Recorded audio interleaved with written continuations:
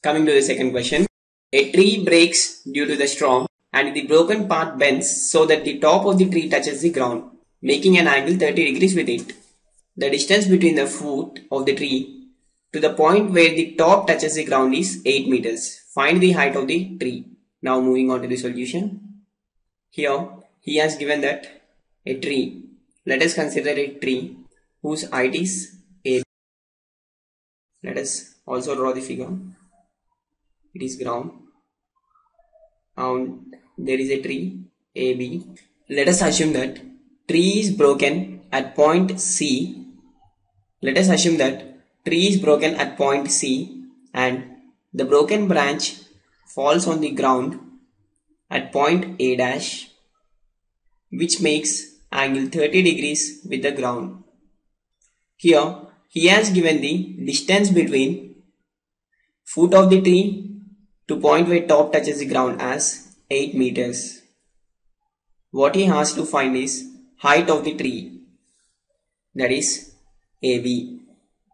Now as he has given the distance A dash B is equal to 8 meters and angle CA dash B is equal to 30 degrees, angle which the broken part makes with the ground, and he asks us to find the height AB. Here height AB of tree will be equal to BC plus CA, that is equal to BC plus, here CA is nothing but broken part which is again fallen on ground, that is CA dash. Therefore CA can be replaced by CA dash.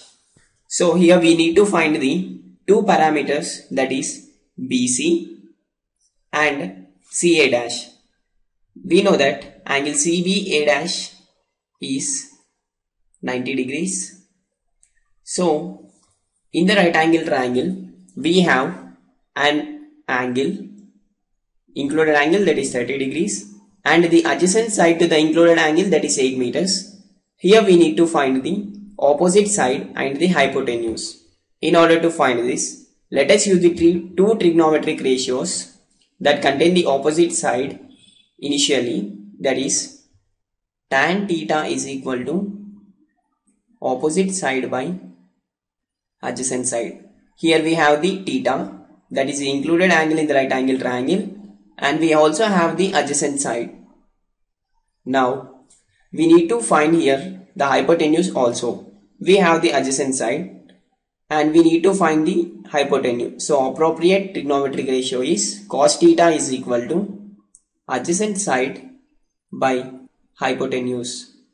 Then here we get tan theta, that is tan 30 degrees is equal to opposite side is nothing but BC divided by adjacent side is nothing but A dash B, that is 8 meters.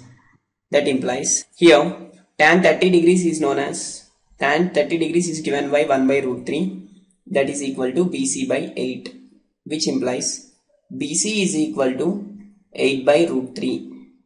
Now again cos theta, that implies cos 30 degrees is equal to adjacent side, that is A dash B, which is nothing but 8 meters, divided by hypotenuse, that is nothing but A dash C.